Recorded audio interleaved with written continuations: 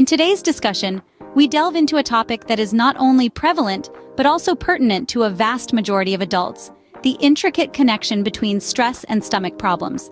It is a common experience, yet often misunderstood. Stress, in its various forms, is known to exacerbate gastritis and stomach ulcers, though it is not the root cause. There are two distinct types of stress that impact our stomach health. The first is the psychological and emotional stress stemming from life's challenges, such as financial worries or relationship issues. This form of stress, while impactful, does not directly cause stomach problems. Rather, the lifestyle changes that accompany such stress, like excessive alcohol consumption or irregular mealtimes, can lead to gastritis and ulcers.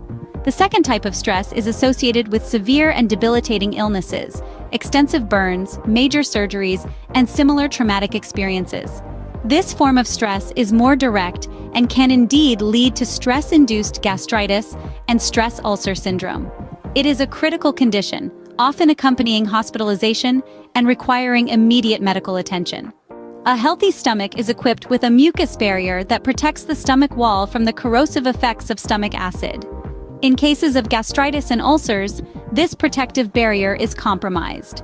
Factors like lifestyle, medication use, illness, and infection can either increase the acidity or volume of stomach acid or decrease the mucus barrier, leading to these conditions. Substances like alcohol, NSAIDs, certain antibiotics, and cigarette smoking, as well as infections like Helicobacter pylori, are common culprits.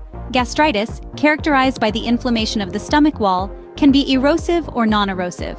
Erosive gastritis is where the stomach wall is not just inflamed but also damaged, leading to the formation of ulcers.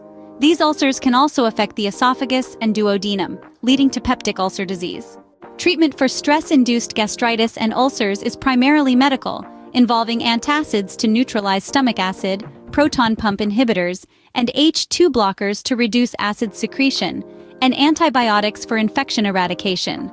However, for stomach problems associated with psychological stress, long-term management focuses on lifestyle modification and stress management to prevent recurrence. This video is brought to you by Health I Talk, where we believe in real talk, real health, and real results. If you found this video useful, don't forget to hit that subscribe button. We bring you interesting health videos every day to help you on your journey to optimal well-being. Thank you for watching, and remember, a journey to better health begins with a single step.